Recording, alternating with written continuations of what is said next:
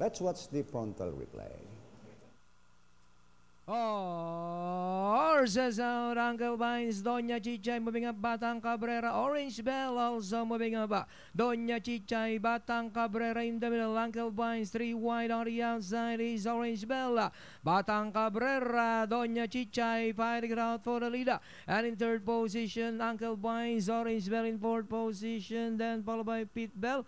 On the outside is Late Night Lady, Batang Cabrera, the leader by a length, Uncle Vines, Doña Chichay, Orange Bell on the outside, Pete Bell, but still Batang Cabrera by a length, Uncle Vines still in second, Orange Bell in third, full combat order and Pete Bell, Batang Cabrera refuses to give up.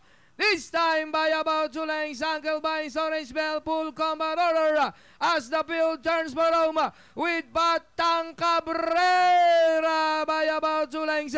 Uncle Vines, full combat order is running by Drella, and it's still Batang Cabrera, Uncle Vines, full combat order.